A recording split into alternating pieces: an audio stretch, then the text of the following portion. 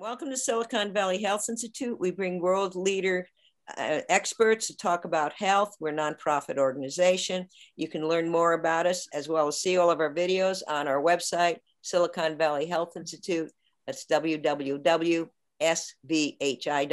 You can join our meetup. You can get on our email list to learn about the next speakers coming up. So today we've got Dr. Laszlo Boros, and he's going to talk to us about heavy hydrogen, etc., in transitional medicine. He holds a Doctor of Medicine degree from the Albert Szent Györgyi School of Medicine, sorry about the pronunciation, in Hungary. He is currently a professor of pediatrics, endocrinology, and metabolism at the UCLA School of Medicine, and he's an investigator at the UCLA Clinical and Translational Science Institute. He's also the chief scientific advisor of SIDMAP LLC.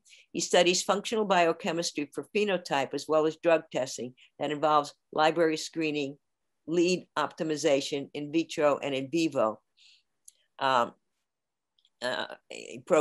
The core technology involves studying the steady state and disease drug-induced variations and stable non-radiating isotope variations via crosstalk among metabolites and 13C glucose or deuterium as labeling substrates.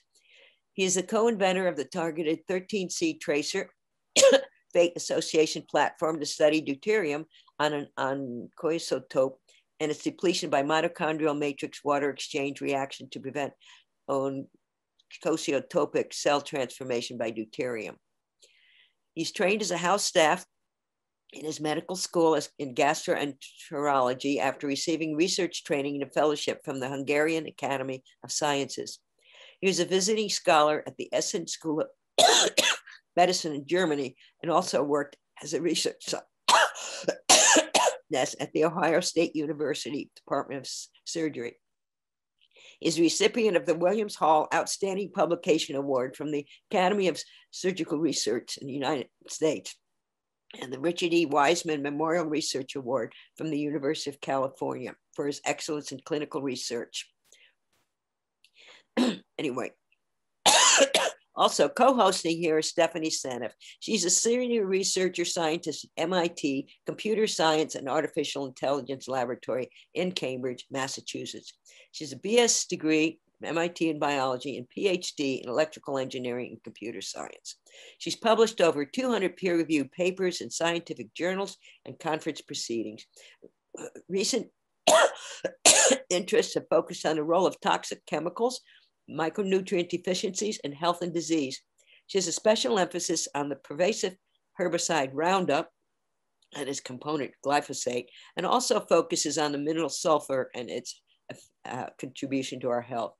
She's authored over 24 peer-reviewed journal papers over the last few years on these topics and has delivered numerous cell presentations around the world. So welcome, Stephanie. I will now let you take over. Thank you very much. And thank you, Laszlo, for being here. I hope we will have a very educational experience for people. I think that deuterium, to me, is an incredible thing that I only learned about in December of 2019, thanks to you.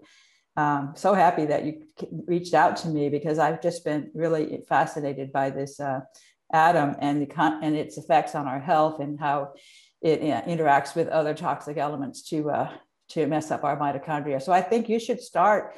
I'd like you to start by just introducing deuterium, what it is, and why you think it's something we should be worried about. Thank you so much. And thank you for moderating the lecture today, this conversation about deuterium. And thank you for taking my call in 2019, talking about deuterium. And it was a initiative practically by Dr. Dorsman, who wanted me and you to talk about these particular scenarios simply because she knew your research and my research was very interactive with your initiative. So, and thank you so much for everybody joining in for this talk about deuterium. We did have exchange very important information about deuterium with Dr. Seneff. And I'm just going to cover the basics for everybody who is new to the topic. As we all know, that hydrogen is the smallest element on our planet and in the universe, and it's also the most common one. And it's also the most common element or atom in all living organisms. And it's actually the one that carries the load of moving proteins and being active in chemical reactions. For example, in hydrogen bonds, reductive synthesis, when there's a hydrogen needed for generating energy in the mitochondria, those are also very critical to supply our cells with energy. And these are proton exchange reactions that we have learned in chemistry and biochemistry medical school. Now, this particular isotope, hydrogen, or the most common isotope of hydrogen is the proton, and it has one positive charge, and its isotopic brother, or its stable isotope, deuterium, is much larger than hydrogen is. And people would say that this is probably something that we can neglect simply because that deuterium is really not as common as some other stable isotopes, but the difference between hydrogen and deuterium, because of the size, because of the structure of the nuclei, it's dramatic. And this is what biology, biochemistry, medicine, and translational research now is taking advantage of, knowing about this isotope effect. The nucleus of hydrogen, it contains a proton. Proton is the smallest nuclei of a atomic element that is movable, that is stable, that stays on Earth or in the universe forever. Deuterium is a proton and a neutron, which is actually just as large, just as big as hydrogen proton itself. So it actually increases the weight and the nuclear size of hydrogen by 100%. So it doubles its weight, it doubles its size. And because of this particular and large increase in mass and in size, they just don't fit. They just don't really perform as hydrogen would in chemical reactions and in moving proteins and delivering energy to the cells. And worse there is, these deuterium bonds are much more stable than hydrogen bonds. They are 8 to 15 times harder to break. They stabilize structures. They change the conformation of chemicals, just like proteins and nucleic acids, nucleotides, DNA mostly. And because of this heavy and large constituent, or the contribution of deuterium to molecular elements in a large scale, we call it an oncoisotope. We know DNA structural changes are very imminent in the presence of deuterium, and it's actually toxic after a certain concentration in all living systems. So because of this dramatic difference, which is very unique in nature, there's no other element that would have an isotopic brother as large, as dramatically bigger and heavier than, for example, hydrogen is, which is kind of the moving part in all chemical reactions. It seems that biological systems are trying constantly to deplete, to get rid of deuterium, especially not to let deuterium get into the mitochondria or the mitochondrial matrix, for that matter. And it's a constant quest of our biochemistry reactions. This is why we have so many of them, to actually check every hydrogen or every potential deuterium site in any chemical or any biomolecule, just to protect our most valuable, or I would say the most sensitive compartment in our cells, that's the mitochondrial matrix, where a lot of hydrogens and a lot of protons are transferred, because deuterium, being twice as large, twice as heavy, behaves as a bowl in a china store when it comes to mitochondrial functions, especially nanomotor functions. But again, protein peptide structures are also, and DNA structures are also affected by deuterium availability. So it seems like our biochemical reactions that we know conventionally in medicine, or what we learn in medical school, they are all there, with a few exceptions, to actually exchange hydrogens from cellular water on biomolecules that eventually will carry hydrogens into the mitochondria to generate energy for our cells. So it's just to sum it up very quick, hydrogen and deuterium, these are isotopic pairs. They participate in the same chemical reactions, or they try to participate in the same chemical reactions, or they take place in forming structures in our cells. But deuterium is being twice as heavy and twice as large, considering its nucleus. It's actually a very damaging atomic component or a structure in our system. So for that reason, it seems that we have to control the level of deuterium in our food and our liquids we consume as much as possible. So to assist ourselves to get rid of deuterium, practically we have to limit the intake one way or another. And we will explore this, I guess, in the talk later, but that's practically what is so dramatic about deuterium.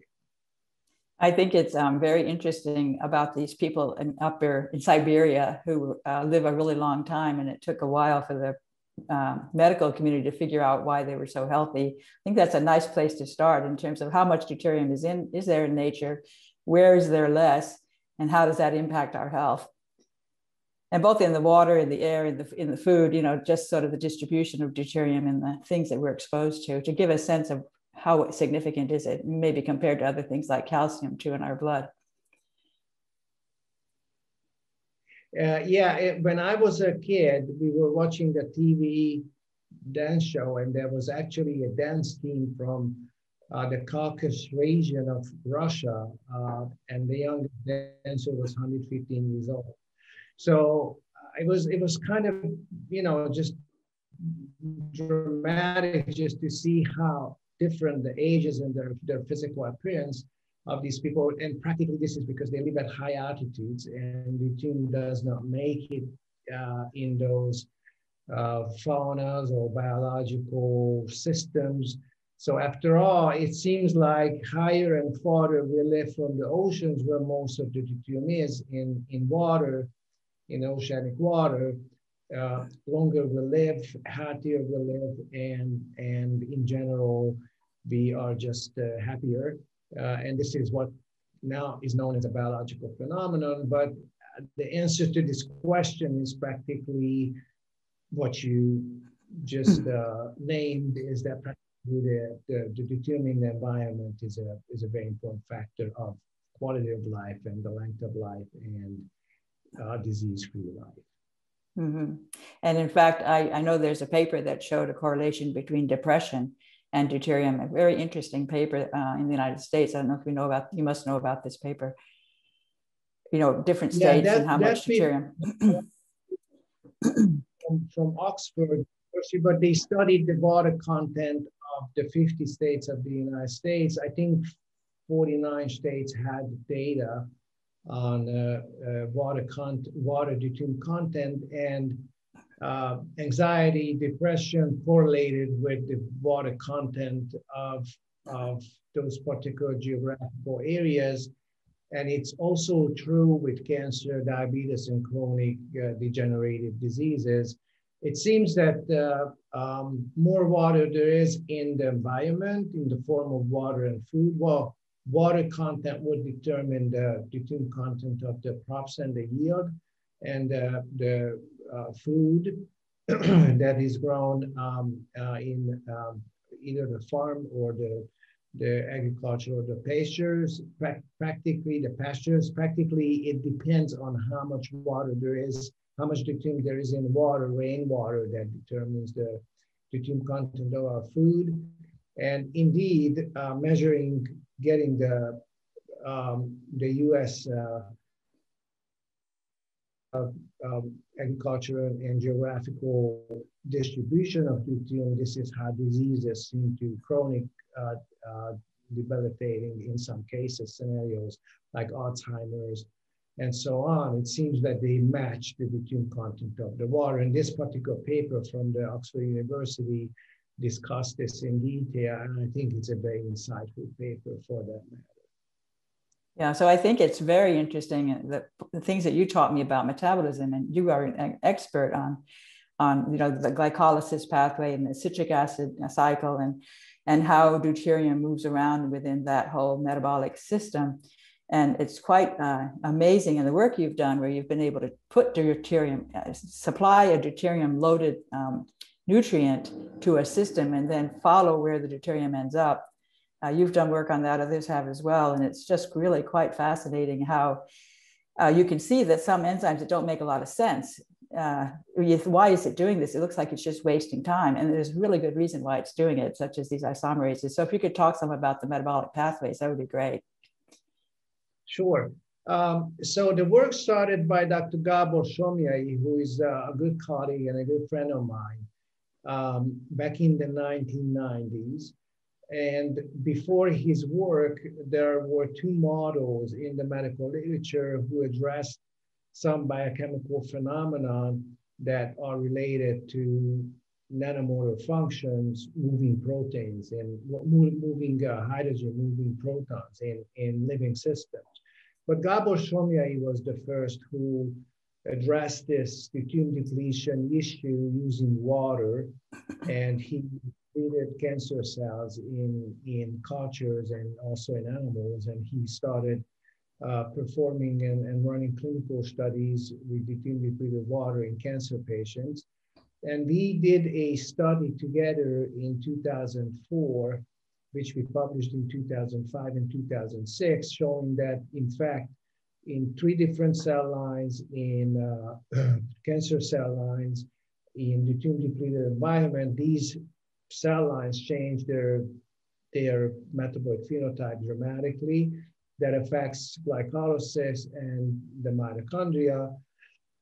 But at that time, it was not connected or linked with mechanisms that are precisely kind of tweeted out from the biochemical network. We just know that practically the effect of deuterium on metabolism and how beneficial it is when it comes to treating cancer.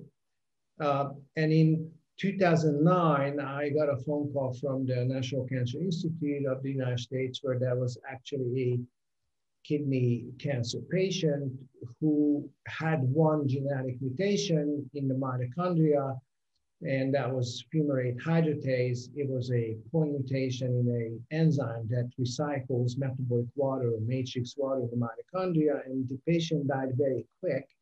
So the tumor showed a very aggressive phenotype or biological behavior. So that's when I thought of this matrix water or mitochondrial metabolic water has to be deuterium depleted, because we saw the same effect. One basically restored the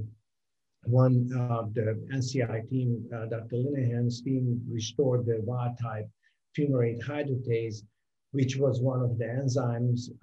Dr. Albert Szent-Györgyi, my medical school, received the Nobel Prize in 1937. This enzyme adds metabolic water to the Krebs Szent-Györgyi cycle intermediate, so it recycles the deuterium depleted water into metabolism. And from then on, we started kind of looking in the cell just to see exactly where there are enzymes that exchange water hydrogen with hydrogen that come in molecules that we consume, most particular, it was glucose that we were interested in.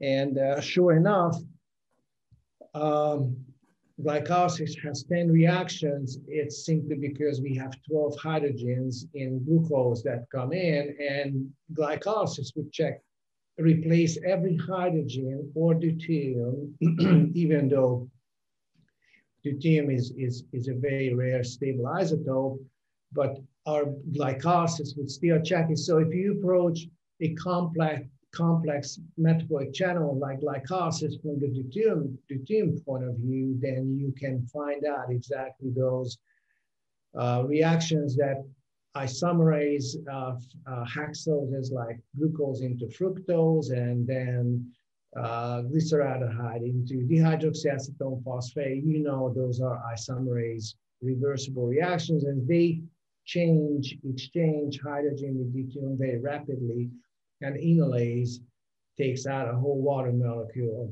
of glucose. So practically, by the time you get down to pyruvate or pyruvic acid, all those hydrogens have been replaced by metabolic water deriving hydrogen. And if there was a deuterium on this glucose molecule, it will be gone by the time you generate pyruvic acid, provided that your metabolic water is deuterium depleted, or your cellular water or cytoplasmic water is deuterium depleted. And the same is true with the TCA cycle. It has 9 reactions to generate citric acid from oxaloacetate and acetyl coenzyme A. I'm just talking about the catabolic arm of the cycle, and it's the same idea. It replaces potential deuterium sites or deuterium from intermediate metabolites of the TCA cycle, just to make sure that the hydrogen that is going to be picked up by nicotine adenine dinucleotide, NAD, and carries it to the electron transport chain to actually move the protons into the intermembrane space of the mitochondria. Those are not deuterium, because deuterium would actually break these very delicate nanomotors that let protons to come back into the matrix and form metabolic water with the help of oxygen. And this is why we breathe in oxygen to supply our cells with an oxidizing agent. In this case, it's oxygen that can oxidize hydrogen and form water for that matter. And that has to be deuterium depleted or without deuterium when it comes to mitochondrial matrix operation. And so that, yeah, it seems biochemistry is very complicated or complex for that matter, but it has a purpose, as you mentioned. It's practically just to replace every potential deuterium coming into the cell using nutrients which are not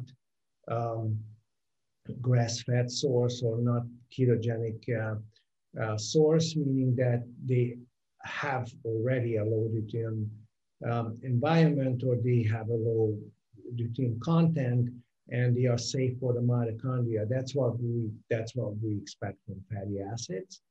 It's because they are formed from citrate in nature, and the citrate is always part of the mitochondrial metabolic network, which is deuterium depleted in the first place.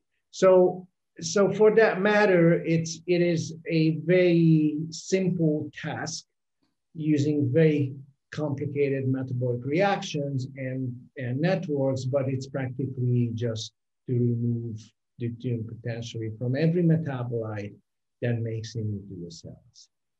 Thank you. Yeah, and the thing that I started playing around with once I sort of understood the game well enough was to look at where enzymes do their thing. So some enzymes are active in the mitochondria, and some of them are in the cytoplasm. Other ones are in the ER. I mean, there's various places where these enzymes do their thing. And when you start to think about like cholesterol metabolism and how complicated it is, because there's this specialized cholesterol transporter that brings cholesterol into the mitochondria, and then the cholesterol gets oxidized, it gets modified, and then it gets taken out of the mitochondria, and then other things happen to it. It's like, why is the cell obsessed with moving, complicated, makes life much more complicated for itself than it needs to be. Why does it do this? And I actually was really puzzled by that early on before I knew anything about deuterium. once I know about deuterium, it makes so much more sense. Of course, you get in trouble because these transporters are broken and then you can't metabolize cholesterol and you get sick. So it's a very complicated system that seems much more complex than it needs to be. But once you realize that the cell is really obsessed on making sure as much as possible that deuterium doesn't make its way into that metabolic water in the mitochondria, because it will wreck the ATPase pumps. And that you have some nice pictures of the ATPase pumps with the deuterium, big muscular deuterium atom coming in there and wrecking the pump. It's very graphic. And I certainly learned that lesson. And now when I look at all these, the whole system that metabolizes the steroids, cholesterol and vitamin D and all the sex hormones, that's one whole group. And then there's the tryptophan, the aromatic amino acids, and everything that's derived from them, the neurotransmitters, dopamine and serotonin, melatonin, adrenaline, adrenochrome. All those things are like a cascade of reactions with interesting activities that are geared towards, I think, also supporting the deuterium depleted water in the mitochondria. So it's really quite fascinating. And I know there are these enzyme classes, and exactly how do you deplete deuterium? And it's actually a very tricky biophysics aspect to the whole system, where which you could probably talk about with proteins like the flavoproteins. You can find papers that talk about something called the kinetic isotope effect for deuterium versus hydrogen. And you can find enzymes that specialize in favoring hydrogen over deuterium by various amounts. And the reports will tell you by how much. And so when you find an enzyme that knows how to not pick deuterium, and refuse to do the reaction if there's a deuterium sitting there, it's really fascinating, because it's making sure then that the product is going to be pure. And I think you could talk a bit about the physics of the proton tunneling, that sort of thing, that deuterium is not good at. And that's how the enzyme makes use of that in the way it's designed. Yeah, so my clarification of this whole process came from Dr. Abdullah Olgun, who wrote a great paper in 2007, I believe, talking about the ATP synthase nanomotors and the effect of deuterium making these ATP synthase nanomotors kind of just dysfunctional practically for that matter. And then we visualize this process. I do work with a number of informatics and visual graphics design. Esther Boros is one of the contributors to this field. Actually, she designed this nanomotor that has this deuterium that comes in and breaks it practically. So those are very helpful visual aids if somebody is learning about these nanomotors, simply just to know how they are interacting with these very delicate protein and amino acid binding sites of hydrogens that actually power and turn these nanomotors around to synthesize ATP in our cells. And this practically the most important, I would say, as far as translational medicine goes, to understand this process. And how robust it is, there are now radiologists who are actually studying the effect of deuterium. They label either contrast agents, or they label food, for example, glucose, to get deuterium into the cells, and find out how they can characterize the radiological image forming ability of deuterium in cells. And not surprisingly to us, if you provide deuterium for the cells using glucose, for example, all that deuterium will end up in water, because your cells will get rid of deuterium no matter how you try to incorporate deuterium into the moving parts of the cells. Very little of deuterium gets into intermediate metabolites, but most of the deuterium will end up in metabolic water after all. And for that matter, this has to be a very robust system. That labeling is practically from glucose to water, is constant, time dependent and linear. and really robust, meaning that our cells primarily will get rid of deuterium if it comes through food in a very complex biochemical set of reactions, but it's to make things simpler for the mitochondria and to preserve these nanomotor functions. So it's complex and complicated because deuterium has a different binding characteristics to proteins or amino acids. Deuterium binds to amino acids that carry a negative charge simply because deuterium, just like protons, they have positive charges and they have one single positive charge. So they bind to amino acids that are on the surface of these nanomotors, and they break them simply because at the rotation at these very high velocity where these nanomotors are spinning, which is somewhere around 8,000 to 9,000 rotations per minute.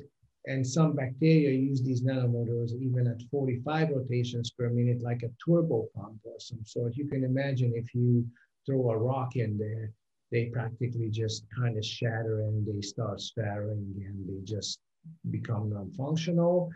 And for that matter, deuterium stays on the same side of the cellular membrane simply because they can't cross through the membrane. They can't really use these nanomotors to cross membranes, and the cells are trying to limit the deuterium load to water, metabolic water that is generated in the cytoplasm through these reversible reactions that are isomerases. And this is what has been described in late 1800s by Dutch scientist Laszlo, who was the first who, with these aldose ketose transformations, he clarified that actually when you change an aldose sugar to a ketose sugar, you transfer the proton through water. So it's not one proton jumping from the first carbon of glucose to the second carbon. I'm just giving you an example, but it's actually dropping the proton into the water pool, and the water will provide, the cellular water or the cytoplasmic water will provide the proton for the second carbon when there's this isomerization. So, so practically, this process is very sophisticated, very robust, very elaborate, and you can now see papers that detail and give you a clinical scenario of what to expect as far as labeling nutrients with deuterium, where the deuterium will end up. It's going to end up in water because this is where the hydrogen comes to replace deuterium. So, and these are very linear, very robust, very time-dependent processes in our cells. So we've been right from the beginning. We just didn't have all the data yet. But our models, Dr. Olgun's models, and the clinicians who work with deuterium depletion, they can tell how cellular phenotypes, high disease processes are affected by it. So it is, after all, just a complete story or getting complete at our end. And we are the biochemists, so we clarify these reactions. But it worked out very nicely from the hypothesis, from the modeling, and to the experimental phase, and now in the clinical and translational phase, because that's what radiologists are finding. Deuterium ends up in cellular water, and they can measure it using nuclear magnetic resonance. So it's becoming a, once they figure out the details, it's becoming a diagnostic field in medicine. I think it's very interesting. For me, I was kind of getting puzzled because if the metabolic molecules that are being made as nutrients are depleted in deuterium, deuterium doesn't go away, so it's going to be more concentrated in the water, and yet the mitochondria are making deuterium depleted water, so it sort of doesn't make sense. And what I am suspecting is that it's a distinction between gelled water and liquid water. And this is Gerald Pollack's work, where you have a lot of sulfates, for example, in the extracellular matrix. You know, the blood is lined with this gelled water that's maintained by the sulfates in the glycosaminoglycans.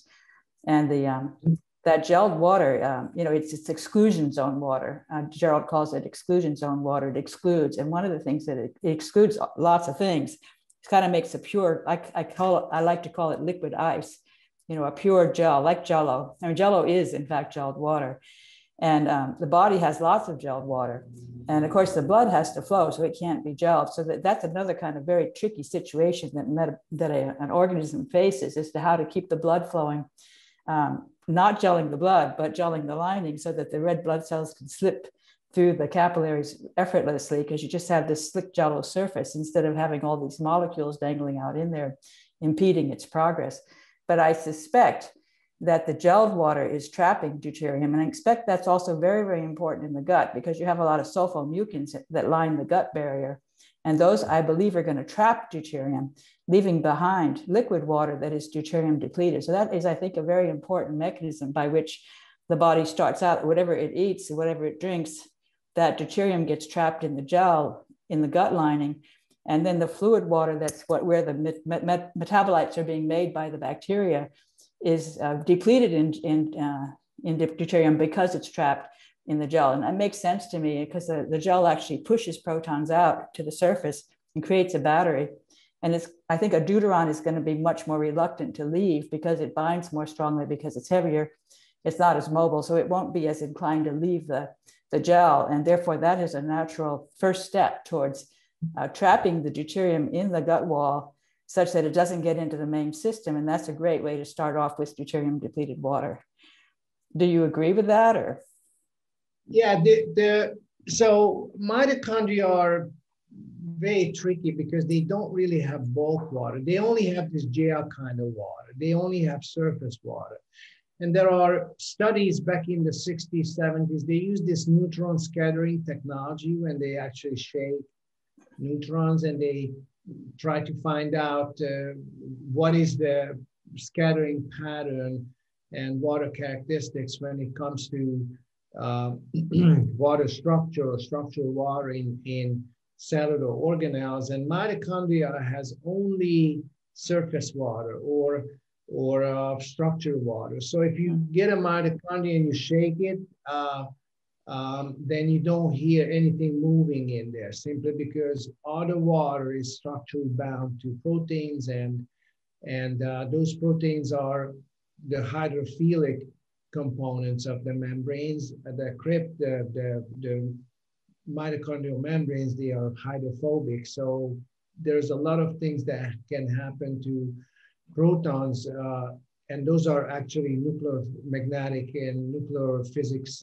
type of changes. So we're not going to go into those, but I do agree with you, and I do agree with this structured water scenario, that if deuterium would get into mitochondria, then it would actually alter the physical behavior of the structured water that mitochondria have.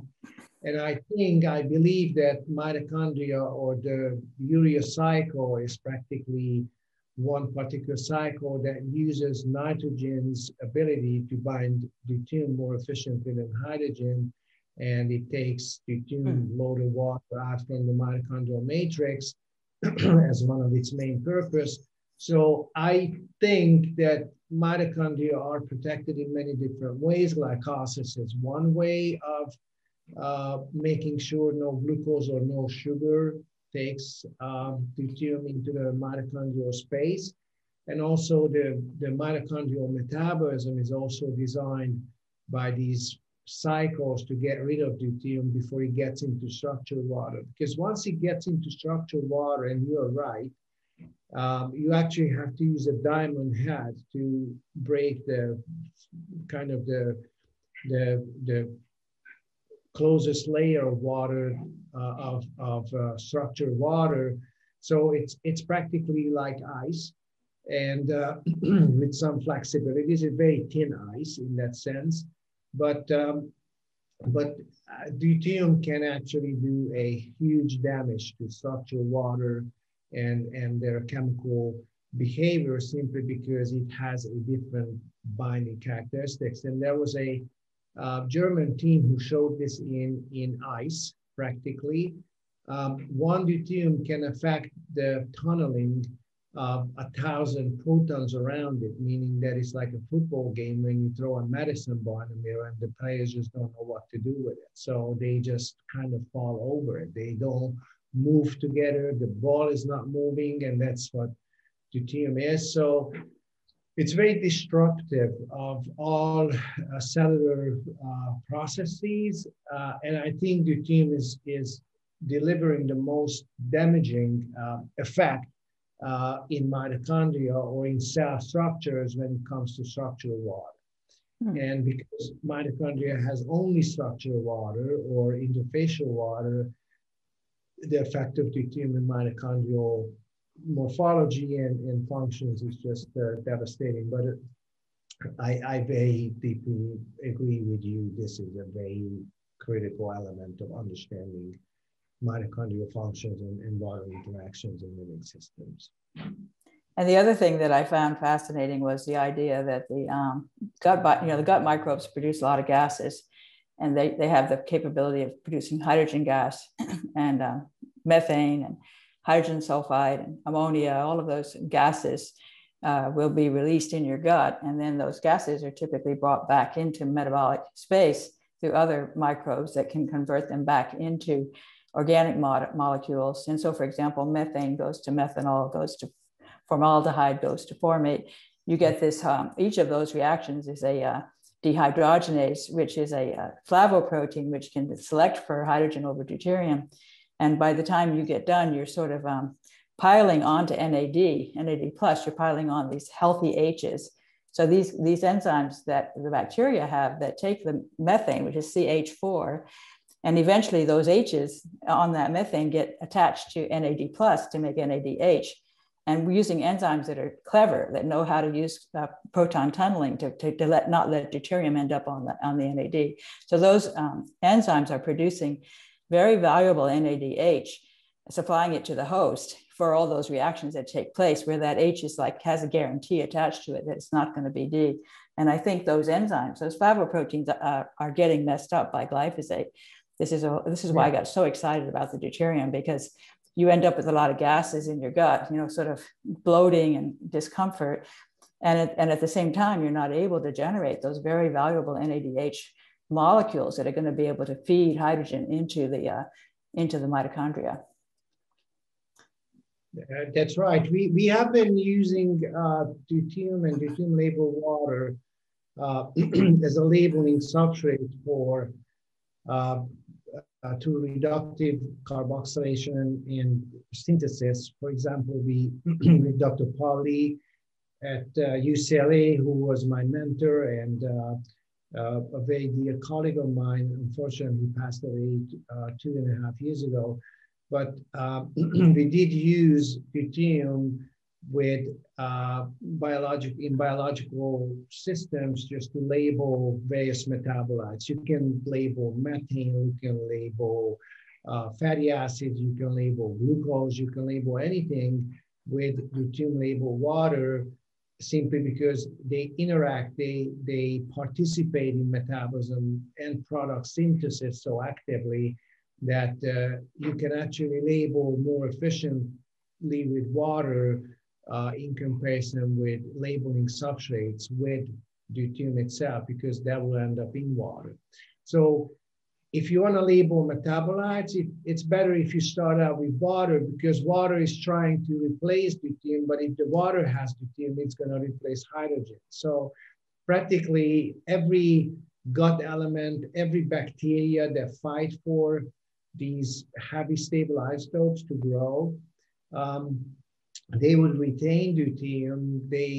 Hydrogen gas production is one of the most important deuterium depleting phenomena in these bacteria, simply because we know how important hydrogen is, and we know how important deuterium is for bacteria, yeast to grow.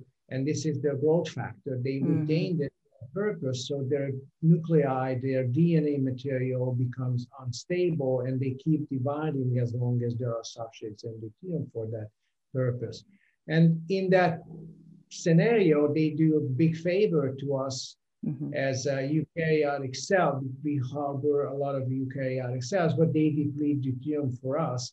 And it starts as soon as we start chewing our food, and bacteria get to them. This whole process starts immediately. And then when the glucose is absorbed, for example, from gut into the circulation, then our red blood cells take over, and they use the pentocycle, and they use glycolysis to produce lactic acid. In the meantime, they carry oxygen, and they use the deuterium depleting potential of glycolysis to generate lactic acid that is low in deuterium, and then the corycycle or lactic acid can go back to the gut bacteria, especially in trained athletes who produce a lot of lactic acid. They, instead of using the corycycle, which is kind of bouncing glucose and lactate between muscle and liver cells, they actually bounce lactate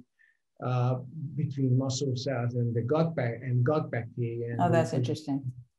And they produce then a propionic acid, which is a ketone body, practically a deuterium depleted ketone body. And this is how marathon runners can run 24 or 42 kilometers, depending on if you run a half marathon, full marathon. But practically, that's how they train. They feed their lactic acid to the gut bacteria, which deplete them and pumps propionic acid and butyrate back to the circulation, which are deuterium depleted ketogenic substrate, ketone bodies that preserve the mitochondrial nanomolar, so they are able to run long distances in a fairly short time. I think the fastest marathon is like a little bit over 2 hours. Maybe they are now less than 2 hours, but that's a huge deal for athletes to be able to run that distance. And we know what happened to the guy who ran the marathon the first time, which was in Greek times, in war times. He actually just ran back from the field, and he announced that they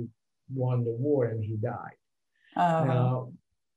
So now if you train yourself and you teach your gut bacteria how to deplete deuterium from lactic acid, and there are actually specialized bacteria for that particular purpose, and you can grow that population out.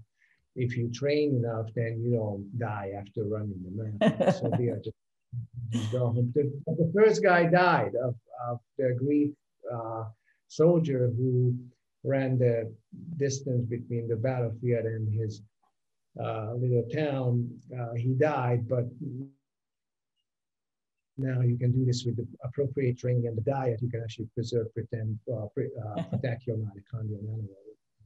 Yeah, well, so what I think is that the gut bacteria serve an incredibly important role in helping to supply the host with deuterium-depleted nutrients, and then they trap deuterium themselves, they hold it to themselves, which allows them to proliferate.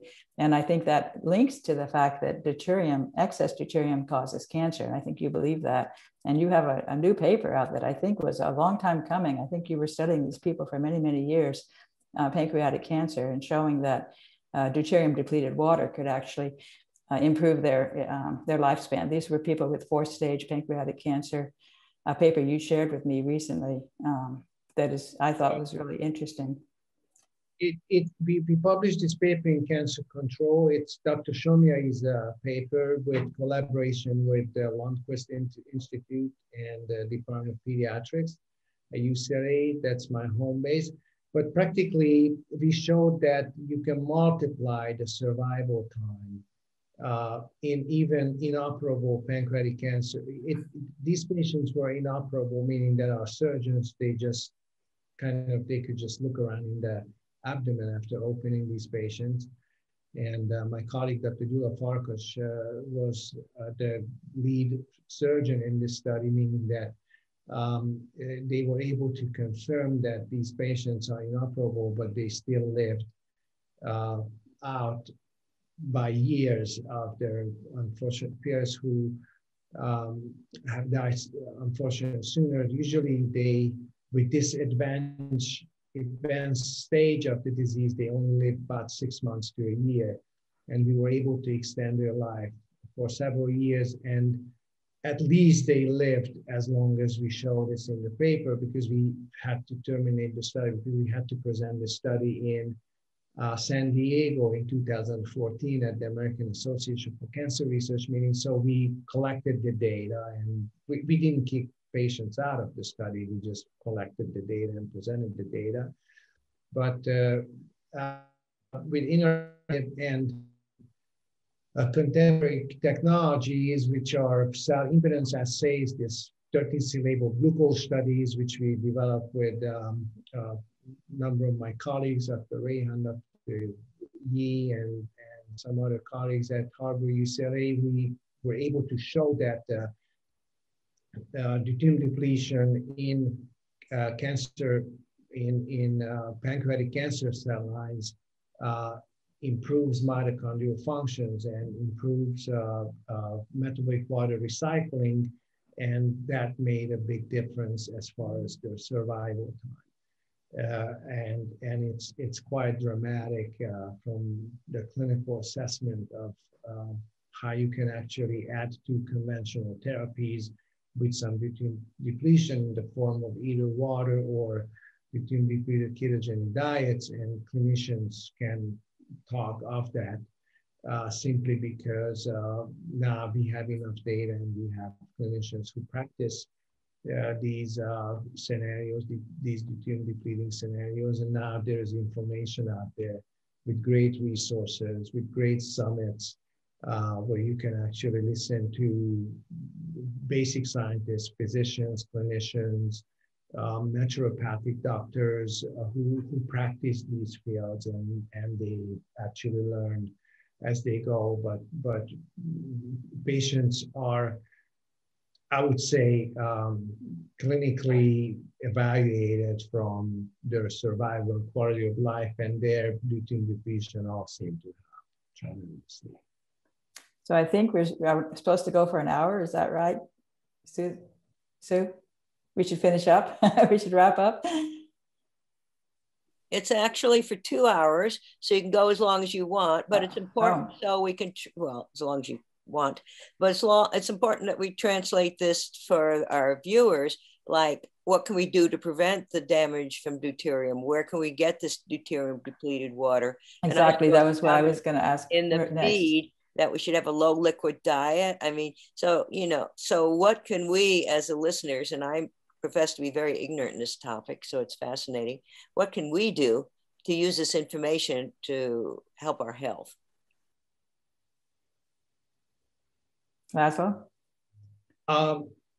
Yeah, so there are two ways of, well, there are several ways of improving deuterium depletion for our bodies, or helping our body to deplete deuterium, and that includes lifestyle, diet, and what type of geographical locations we consider to be at our house, and what type of lifestyle and physical activities we perform, and what additional treatments. And it can cover from chiropractors to massage therapies, which restore muscle function, and for that matter, to help our body to deplete deuterium through muscle functions, and being able to generate this deuterium depleted water in our body, in our system. Now, diet is very important simply because this is how we control the deuterium content of our mitochondrial matrix water. And in just a very general sense of how the system works, fatty acid beta oxidation delivers the most efficient, the largest amount of metabolic water to a mitochondria. And this is simply easy to calculate. From 1 kilogram of water, 1 pound of ketogenic, let's say, diet or bacon, just be very practical, which is grass-fed, which is coming from grass-fed animals. That includes cows, pork if you eat pork meat, or any poultry or so on. Of the fat, 1 kilogram of the fat or 1 pound of that fat of those animals, you can generate 1.1 pounds or 1.1 kilograms of deuterium depleted water, provided that the animals are from pastures and also from their natural habitat. And it's a ketogenic diet. Ketogenic diet means that at least 60, 70% of your calorie intake come from fat. Animal fat is the most, I would say, beneficial in oxidizing and gaining low deuterium metabolic water, saturated, long-chain saturated fat. And now I think there's a broad consensus, even by professional organizations in the United States, that fat is not bad at all. In fact, fat is good for you. It's much better than carbohydrates or sugars, especially processed sugars. And drinking excessively water is also not a very good idea when it comes to medical biochemistry. These are not medical advice. This is practically very basic kind of biochemical consideration. You have to be careful with drinking water, simply because the water that is available from various sources are high in deuterium, or higher in deuterium than rainwater is, or fractionated water is. And drinking excessively this environmental or water that is available in the stores, they do two things. One, they load deuterium in your system, and they also downregulate your ADH, or antidiuretic hormone level, which is actually important for mitochondrial functions. So usually now patients, if you order labs and you ask them for antidiuretic hormone measurements, the labs, they're going to report very low values, simply because the general population is drinking too much water without being thirsty. And thirst is just as important as being sleepy or being hungry. That regulates how much food you take in, and that regulates how much you sleep. If you are not thirsty, you shouldn't be drinking anything, simply because you can introduce deuterium in your body. If you are not hungry, then you should not be eating, simply because your body does not need food to be oxidized. So practically these basic needs of our body are regulated through hormones and through our senses, but those are also there to protect you from deuterium. And because of the risk, every time you eat, every time you drink, there's always a risk of incorporating or taking or bringing deuterium in your body. You have to be careful what you eat, what you drink, and how much you exercise, because exercise comes in and breathing techniques come in, how much oxygen you supply for your body, and how efficiently you can generate deuterium depleted water from the pasture food or from the natural food source that you consume. You can actually, you can control how efficiently you produce water, simply because oxygen is there to generate water. So if we light exercise with clean air, with certain breathing patterns, you can assist your body to produce metabolic water very efficiently.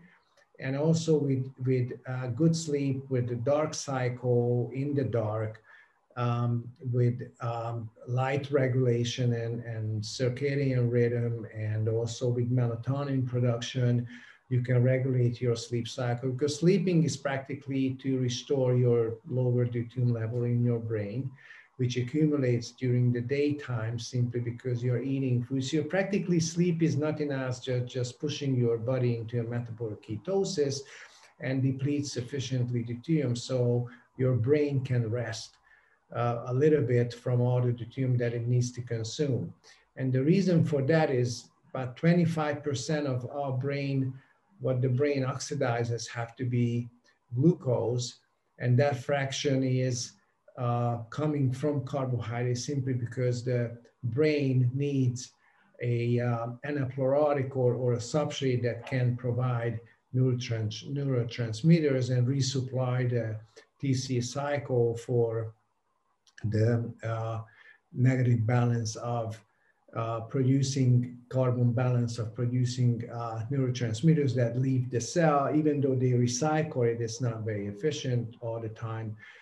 So practically your brain is exposed to 25% high deuterium glucose all the time. So you need rest of your brain functions, and you have to push your body into ketosis to get rid of deuterium from your brain in your sleep cycle. So even though the first few hours of sleep is practically muscle movements and intense muscle exercise in some sense, so you consume your glucose very efficiently from the circulation, and then your body is going to provide ketone bodies, beta hydroxy butyrate, to supply your brain with low deuterium substrates. And once you reach a certain deuterium threshold or set point, then you wake up. And if you go on a deuterium depleting ketogenic diet, then you usually need less sleep. This is what we see in wild animals. They only sleep a few hours.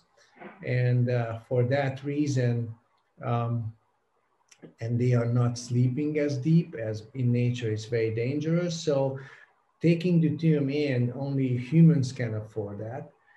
They developed all kinds of industrial processes just to do so. Unfortunately, it affects our general health.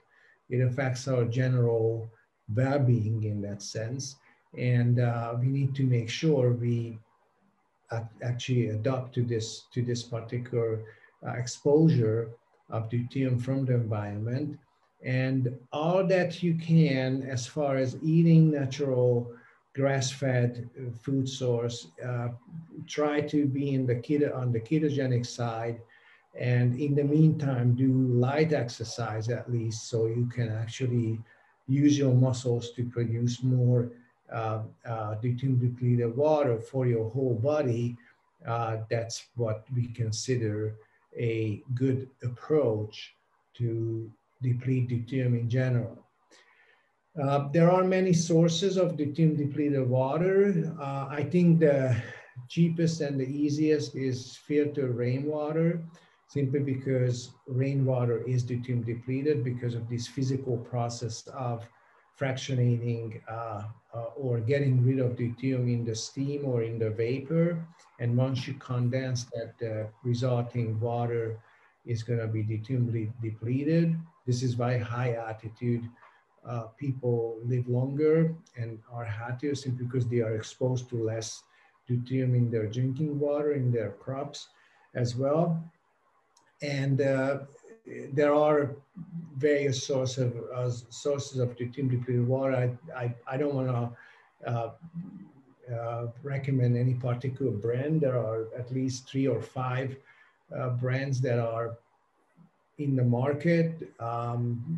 Light water is a good one, Preventa, Clarivia, and there are a number of other deuterium depleted water sources, but they are all worth of considering, at least just to get introduced this particular product line. But again, drinking is not as important as nutritional approaches. So I think after all, or you don't have to drink at all. I think last week or 2 weeks ago, I had this keto kind of boost my system. I didn't drink water for 4 days. And you can do that just simply eating fat or a good ketogenic diet. But if you're thirsty, then you should drink water. Indeed, you should drink enough water to kill your thirst. And if that's the scenario, then any of these deuterium depleted water sources are good. Now, if you have to therapeutically deplete deuterium, there are very low deuterium content water, and you should follow some of the doctors, some of the naturopathic doctors who practice deuteronomics. or low deuterium medicine, you should ask them what would be a very low deuterium content. We usually go down as 85 parts per million. The oceanic water is 155 parts per million, and there are various water products that are lower in deuterium. Therapeutically, they can be and should be used, but that's always under the guidance of a trained licensed physician or naturopathic doctor, or alternative or innovative approaches and doctors, simply because sometimes you have to go quicker, sometimes you have to go faster. For recreational purposes, for heart maintenance, I think, again, it's a biochemistry, medical biochemistry type of approach, but practically you can just eat deuterium depleted water in the form of bacon, and when you're thirsty, you may just drink some deuterium depleted water. But the most important is just what type of diet you consume. If it's grass-fed and it's coming from animal fat from the interiors, so kidney, liver, brain, bone marrow, those are actually, I think in Los Angeles, you can go camping out. There's one on brochure, there's a grass-fed food store, but now you can actually almost all major food stores would give you grass-fed animal meat. They are a little bit more expensive, but you don't have to eat as much. I only eat once a day, bigger meals, and that is usually in the evening, but those are definitely ketogenic approaches or ketogenic diet. So it's a good bone marrow soup, or it's a good bone marrow type of food, or it's with some salads, obviously, because you have to also consume some greens, but that's up to your taste. I'm not a vegetarian, I'm not beyond meat or anything. Those are high in, supposedly, or how they produce those may not be as friendly as people think so, but those are just simple biochemical scenarios that we are now researching actively to make healthy diet recommendations, or that are most in line with medical biochemistry and these nanomolar functions in our systems. Low deuterium is definitely a desirable trend, and supported by medical biochemistry arguments. And what is also important is that when you plan your diet, when you plan your lifestyle, when you consider integrating a deuterium depleting approach to your everyday lifestyle and habits, consider all of them in the same time. It's really the best way of doing this is practically understanding how bad deuterium is and stay away from it. Then your body has a much better ability, and your body has much better capacities and much improved ways of depleting deuterium in using natural biochemical reactions. And I think, after all, this is the practicality is, I think the desirable would be, just as food contains the calories and the carbohydrates and the iron contents and so on, food should have a label on the back, which gives you the deuterium content of the food itself. So you can make your choice of what you would eat. Unfortunately, carbohydrates and sugars and sweets are addictive, so it's not always your decision what you eat, because your addiction kind of kicks in. But again, if you understand these relationships between these, among these nutrients and their deuterium content, I think, after all, you are able to make the right choice, or to give the right recommendation. Again, based on the clinical scenarios. I'm not a clinician, so I don't deal with patients, but I work with a number of excellent scientists and clinicians and naturopathic doctors who are able to deliver solid information in the field. And now, as with Dr. Sanaf as we learn Deuteronomics together, and we kind of discuss topics, and we kind of entertain certain models and challenges. After all, we just kind of getting almost, just scientifically and clinically, and as far as translational medicine goes, we just know what to do. And we can kind of relate this information to clinicians, and these clinicians can relate these patients, these scenarios, this information to patients. You mentioned grass-fed many times, and I think has it been shown that grass-fed foods have lower deuterium than for the cows, the CAFL cows that are eating the GMO Roundup Ready corn and soy type of diet, or? Well, there was a very interesting papers in Frontiers of Animal Sciences that actually in the farm setting, in the industrial farm setting, they don't grass feed, they don't let these animals to eat from the pasture. They actually give them corn and soy, and they have very little grass access to it. So they are sick. They have liver disease. Actually their temperature increases.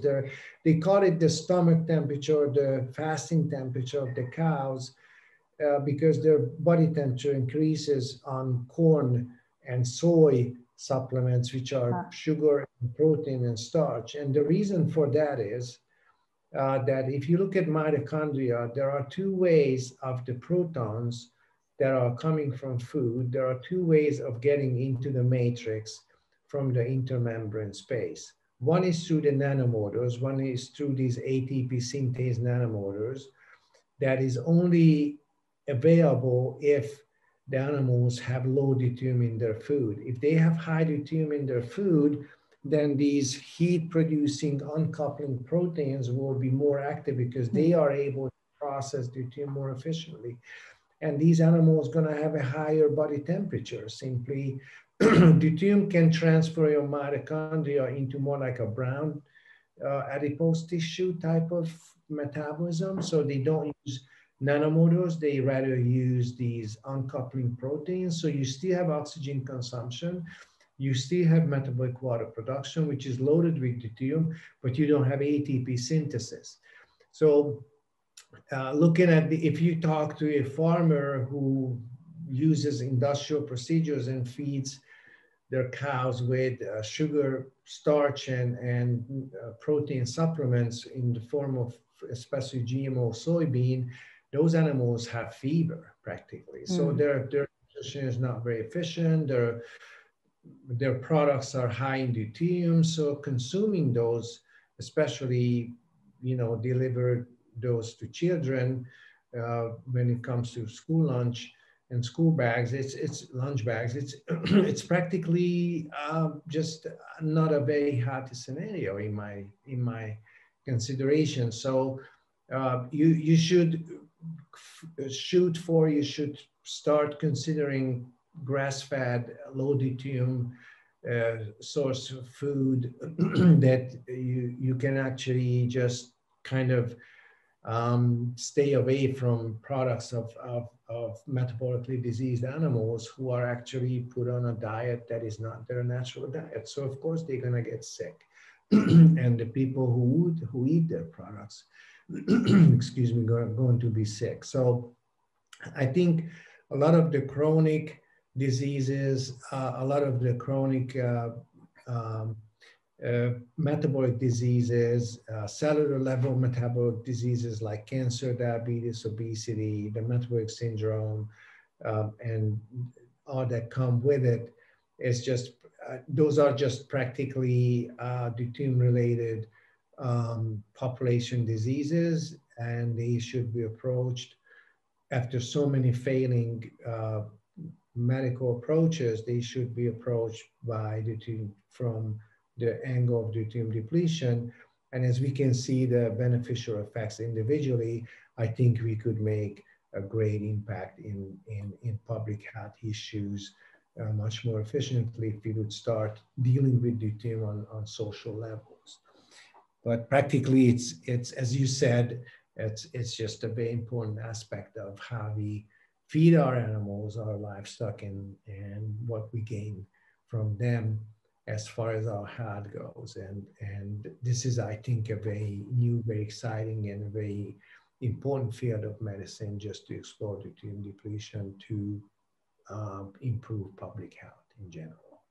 And I would obviously want to comment that those CAFO cows are eating GMO Roundup Ready corn and soy, which is going to be loaded with glyphosate. And glyphosate has, many papers have shown that glyphosate disrupts the mitochondria.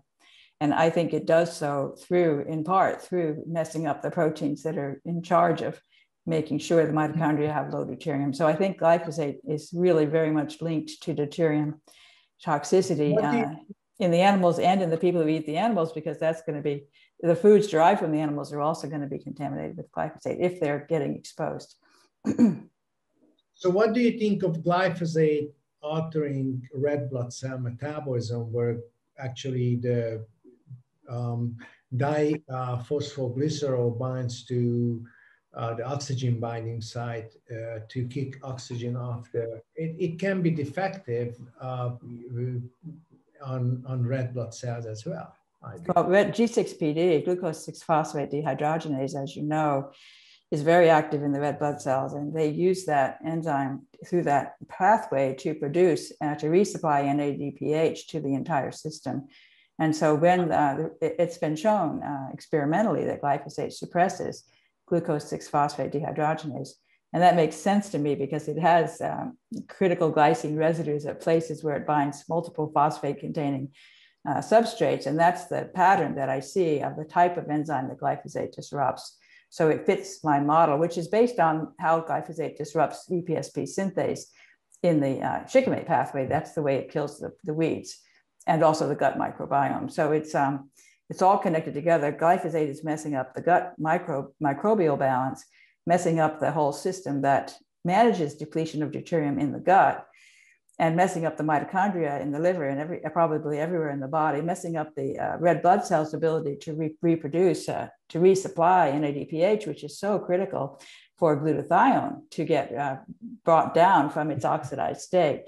So when you have and experimentally, it's been shown that glyphosate reduces the amount of glutathione in the liver and also causes the glutathione to be oxidized. So the ratio of the oxidized to the reduced form is too high.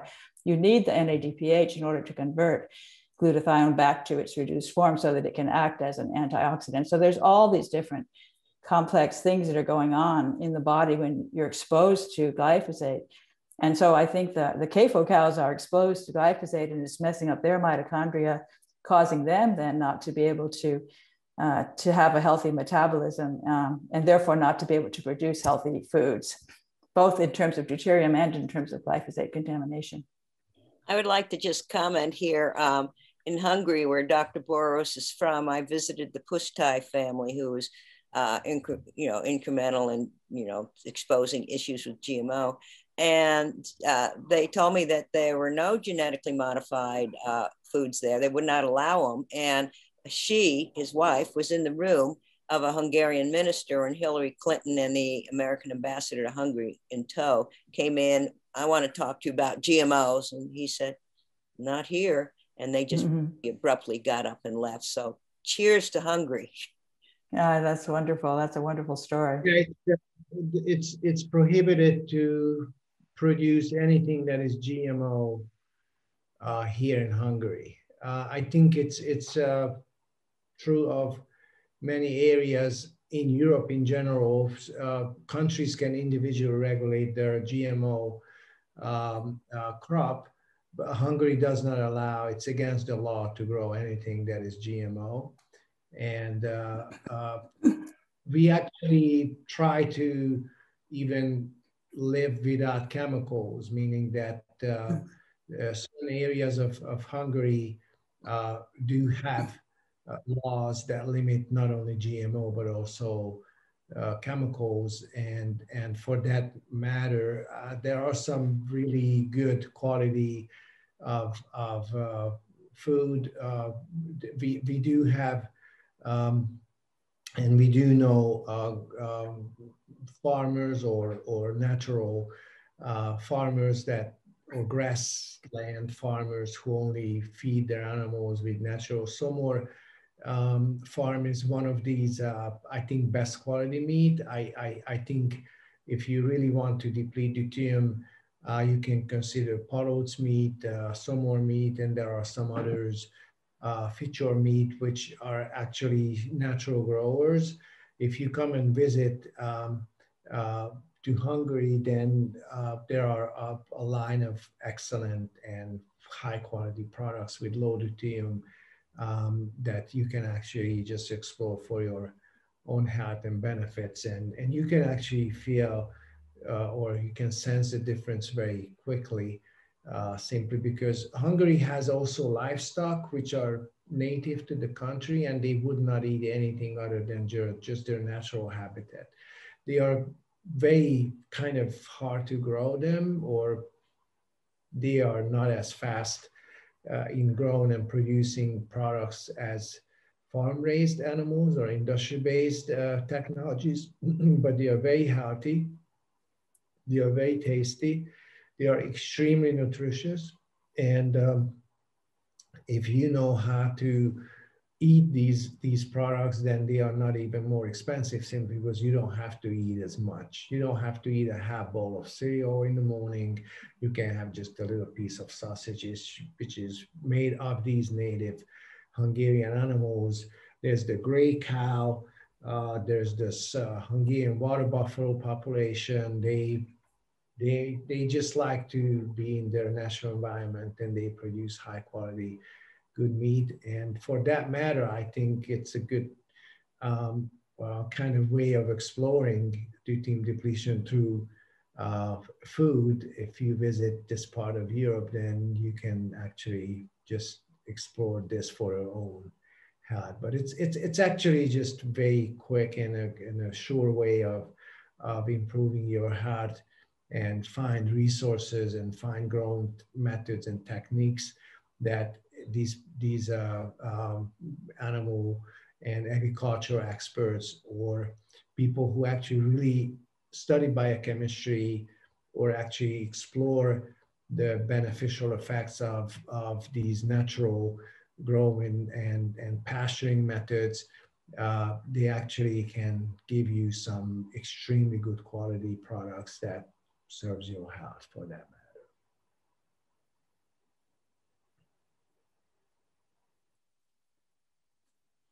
So Laszlo, you have, getting back to deuterium, you have talked about how much deuterium is in different kinds of foods. And I know you've done some measurement of how much deuterium, in sugar or in cottage cheese. And I've heard some numbers for some things. Maybe the audience would be interested in knowing, which foods have high and which foods have low deuterium, so they could kind of figure out their diet. So the rule is that we have the highest, well, as reference range, the highest deuterium content is of the oceanic water, which is 155 parts per million. That means every million hydrogen would have 155 deuterium among them.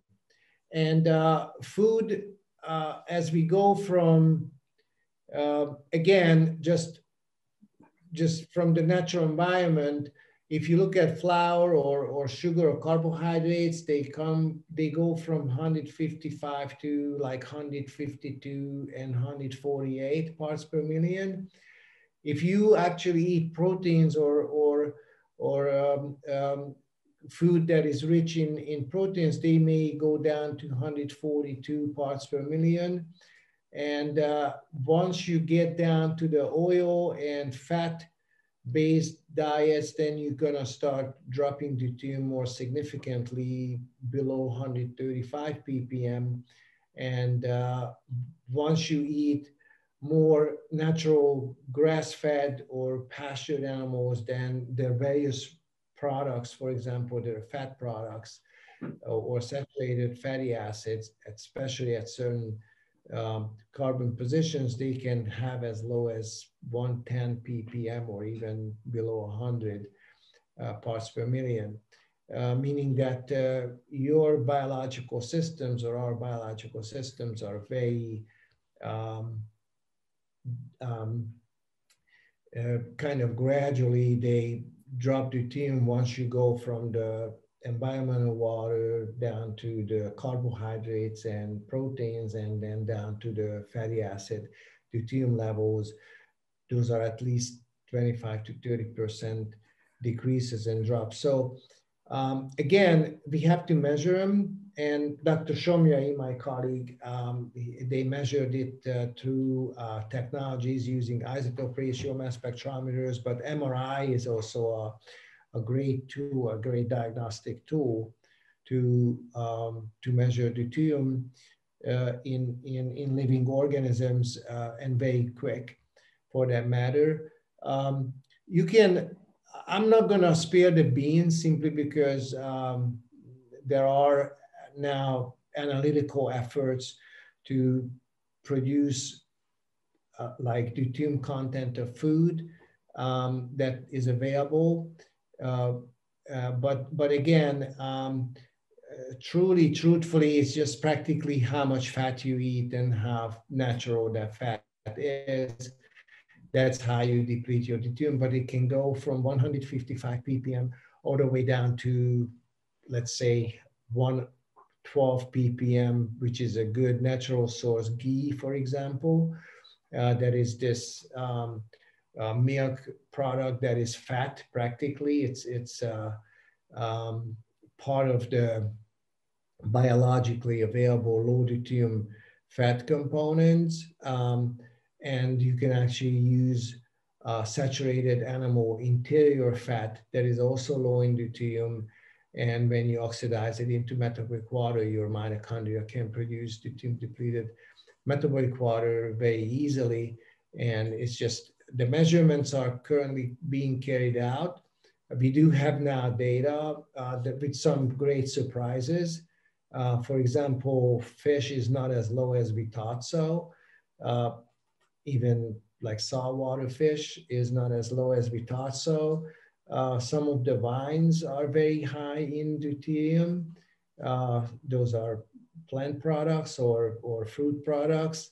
And some of the drinks like beer are very high in deuterium. That's practically, again, because they are coming from plant sources, and especially fruits are very high in deuterium. That's why we shouldn't eat fruits, especially out of the season. And that's why we respond to fruit because of the high sugar and deuterium level with some psychological changes. This kind of sugar high is a very known phenomenon, especially in pediatrics. When kids eat or drink a lot of fruit juices, they get practically very active and very high from them. It's also, those are also addictive because of their taste. And so that when it comes to food, it's usually those 4 or 5 basic tastes that we can taste of food. It's sweet is the most addictive, and it's the most encouraging for that matter.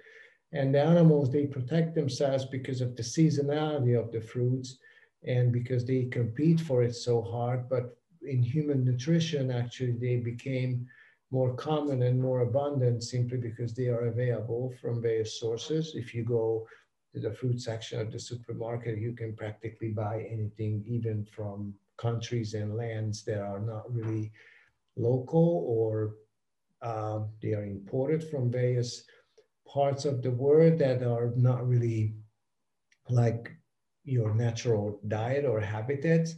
So practically you have to be very careful of what the deuterium content of the food that you consume, and the best way to judge that, the best way just to look at it is simply just get the basic food item, do some research on food deuterium content, which are available in my talks and also in Dr. Gabor Shomyai's talks. And now there are podcasts about deuterium. There are many podcasts about deuterium nowadays. And you can, unfortunately, some of them are almost like many of them are somewhat hard to kind of evaluate from the science and from the clinical medicine point of view.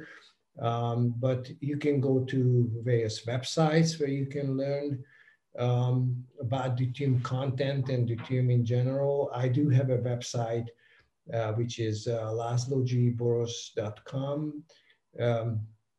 There's Dr. Petra Dorfman's website at drpetrad.com. She has a very thorough, detailed description of deuterium and the biological and clinical roles in certain food components. There are, as I mentioned, various water companies, Preventa, Lightwater, Clarivia, and some, many others. They have information about deuterium content of their products, which is a good resource, a good source of information about those. Preventa, Dr. Gabor Somjai, he also performs and pays and invests in research and science. If you want to know more about deuterium depletion in the form of water and food, you can have academic papers. Now there are more and more of those in the medical literature that you can explore. You can just type in deuteronomics or deuterium with the names of the investigators, and they would pop up some great results and some great resources. There are various papers that we wrote with our co-authors about, for example, science, neuro-oncology. There are some great papers out there with very thorough information about deuterium. So there are resources out there. You can do your own investigation nowadays. You just have to type in some keywords. Deuterium is one of those. Deuterium depletion is, or deupletion, which is the kind of the made up word for deuterium depletion. It's DEU-pletion, which will give you great results. So after all, there is a way of doing your own homework and finding out your own interest in this whole field, but definitely it's coming. It was hard to see 5, maybe 10 years ago where the field is going to go. In some and by some opinions, this decade, the 220 to 230 is going to be the time of deuteronomics, simply because there's more and more clinical applications. There are more and more translational relevances and clinical trials and clinical work addressing deuterium in various biological systems. We just started collaborating with the University of Amsterdam, and we are developing analytical tools. We are developing a deuterium database.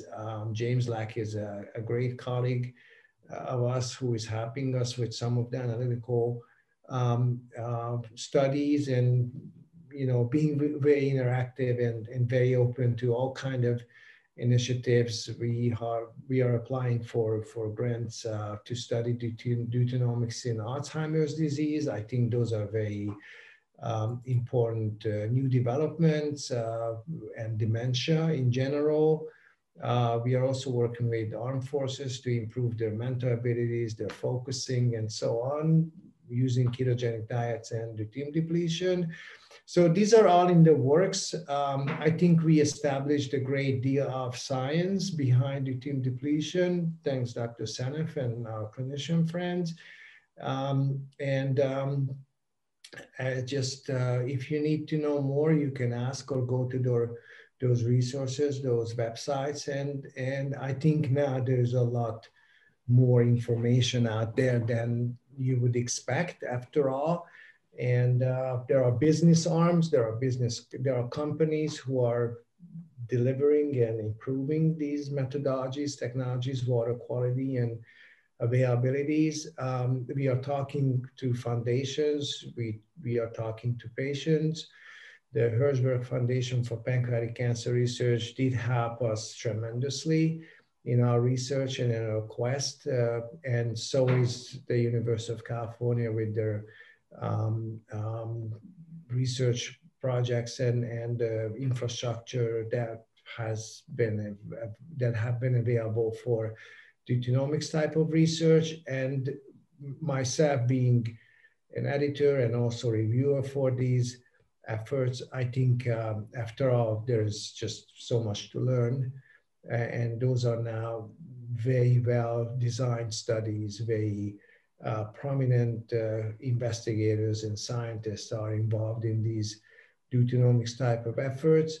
There are great workshops and podcasts. There is a deuterium depletion summit. There is in Hungary, Budapest, in every 2-3 years, we do have a deuterium depletion conference organized by Dr. Gábor Somlyai and HID. That's practically the main resource in Europe, and was the groundbreaking effort just to deliver science and deuteronomics and deuterium depletion to the medical and the scientific communities. But now the Yale University radiology investigators from Florida, from Holland, from Germany, and maybe some other very important clinical and research institutes from various other countries, they are now trying to incorporate deuteronomics and deuterium depletion in their own clinical and translational science and research efforts. And we all learn from each other. I love the kind of the information that goes around, and all the experts who pitch in, and they have various approaches, lots of questions, but eventually if you deal with this long enough and you put your time, effort, and mind to it, you can learn a great deal about deuteronomics. You may get even addicted a little bit, just like but I'm not the only one, Dr. Senev. Can I ask a question? Is there any age-related ability or loss of ability in shall we say eliminating deuterium from your body? No, definitely not. You can start as late or as early as you want. No, I mean, do children eliminate it better than old people? Well, they have a different deuterium metabolism or deuterium biochemistry. They actually accumulate, they get rid of less deuterium than adults would. Mm-hmm. They retain some deuterium for their rate of growth and for their, but it's all related to our biological needs. And because of their body temperature, because of their sleep patterns, because of their physical activities, they have a different deuterium metabolism, and because of their growth, they process deuterium differently. And once we grow up, once we have to slow down cellular growth and proliferation, then we apply a different kind of deuterium metabolism pattern. But it's a very good question. It changes throughout life. It changes even overnight when you sleep, your deuterium content. Aging has a great component when it comes to deuterium. I think historically, biblical times, those longer life patterns are very much related to the lower deuterium exposure, and because of the lower deuterium in the environment and because of the food that they were eating and the lifestyle. So eventually we're going to understand. We don't understand all the details. We don't know all the specifics, but you know, as more people get involved and start researching deuteronomics, I think we will have answer to everybody. As so far, deuteronomics never let me down. I think this is, as a scientist, as a physician, as a trained scientist who have been publishing and reviewing and so on, I think the most rewarding type of knowledge that I could gather, develop, obviously with colleagues together, it's deuteronomics, simply because biochemistry makes a lot more sense. It's a lot easier. It's actually fun to study, which I never heard from medical students studying biochemistry. That's like so much fun. Once you understand it's actually there for controlling deuterium and replacing hydrogens or potentially deuterium from biomolecules, it's a whole different game. And from learning, just like what we had to learn and what we had to publish and model and try, for them, it's much easier to review these scenarios. We love working with kids because once they get the hang of it, it becomes part of their studies, part of their life, part of like how they approach their research task or whatever their interest is. Deuteronomics kind of pitches in always a different view, a different angle, and a different corner of your kind of knowledge base that you can apply and you can spread out and you can just use it for various purposes that may serve your health or healing process or make some life changing, especially nutritional lifestyle related decisions. But in fact, there's every age has a different kind of deuterium metabolism scenario. Again, there's a lot more research to do, but it's after all, it's all about deuterium in my view. I'd like to open it up to questions, and we do have a hand up, so raise your hands and we'll go in that order. So the first question goes to Sheridan, so please unmute yourself and ask. Hi, Dr. Boros. Fascinating information. I have a couple of questions. So you just said something about depletion overnight. So fasting does deplete deuterium in the body. Is that correct? If you burn fat, low deuterium fat or ketone bodies which have natural low deuterium, then it would actually deplete deuterium in your body. Yes, indeed. Okay. So that leads me to another question, and I'm going to combine somebody else's question in the chat. So they asked about a ketogenic diet and a low carbohydrate diet to suppress advanced stage cancer. So I'm wondering if you could tie that also into just answering. So do you think that's why the metabolic approach to cancer, or keto for cancer, do you think deuterium is actually the mechanism of why that works? Yeah, after all, it is. And I'm very familiar with Dr. Seyfried's work and Dr. Agostino. Actually, I got in touch with them because I think they started a great research effort, simply introducing ketosis into chemical or into scientific and medical procedures. But the ultimate mechanism, how and why their diet works and why their lifestyle change recommendations work, is practically to deuterium depletion. So the mechanism of, as a foundation of all those clinical results is, after all, it's because of deuterium depletion. If a ketogenic diet fails in the clinic, it's because the source of the ketogenic diet is from processed source. And we published this in Neuro-Oncology. And this has been a great exchange of idea with the Yale team of radiologists. So yeah, it's a great question. Yes, you're right. It's all deuterium depletion after all, and mitochondrial functions are there, and that's Dr. Thomas Seyfried's work. Mitochondrial functions are there to produce metabolic water, which is deuterium depleted.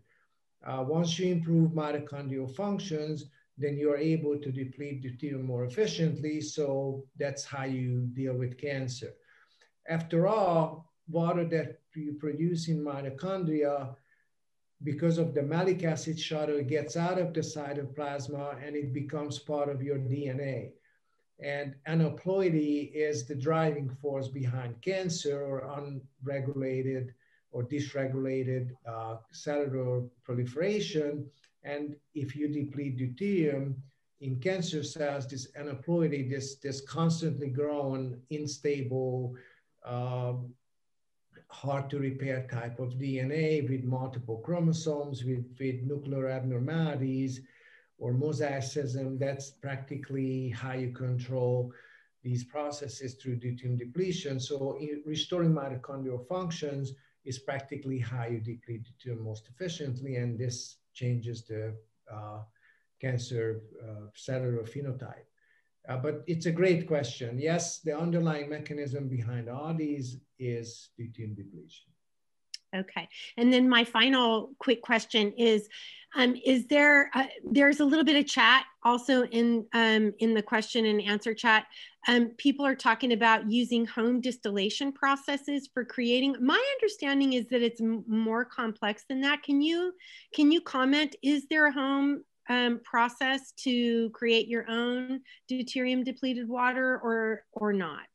Listen, everybody is trying to, once they get the hang of this deuterium depletion high importance, they try to produce it at home. It's probably the most expensive way of producing water that is not deuterium depleted enough to achieve any benefits. So, and it's costly too. So you just imagine, if you want to use a freezing technique, how many times you have to open and close your refrigerator door just to measure the water temperature, just to get this top layer, frozen layer, heavy water, just to remove it from it's, or if you want to distill it, you have to pay for gas, electricity, it doesn't matter what it is. And it's still not sufficient to achieve a therapeutic effect. So the best way and the cheapest way, and I'm not a businessman, trust me, I'm really not promoting here deuterium depleted water. I'm a medical biochemist, but if you want to deplete deuterium through water, then it's better if you buy it, simply because those companies know exactly how to produce this in mass quantities, the cheapest, and they are the most precisely positioned and measured and quality controlled metabolic deuterium depleted water that matches your metabolic water.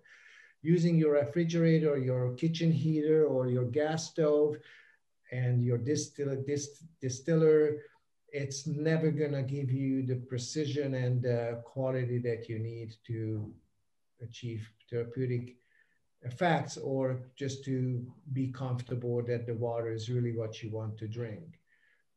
So I always recommend just, eat ketogenic or pasture, grass-fed, ketogenic food, sleep well, exercise, and when you're thirsty, buy that water from a known resource and company, and just be on the shore side.